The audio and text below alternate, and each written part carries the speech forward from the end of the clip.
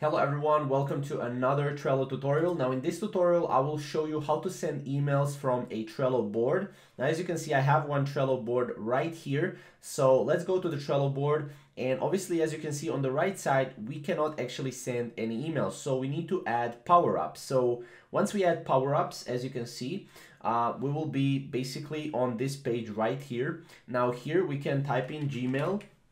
And as you can see, this Gmail by card box will allow you actually to have a shared inbox, use Gmail in Trello, view and attach emails, reply from your board, or connect multiple inboxes. So you can click on this.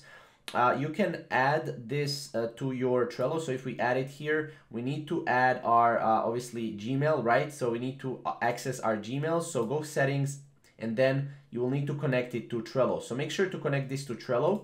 Now what I wanted to show you another way that you can do as well. If you go to Power Ups, what you can do is you can basically go send board, and this is email for Trello. So you can actually go here. You can also add this to your Trello. Obviously you will need to click add, and then you will need to connect and authorize send board right here. So you can authorize it.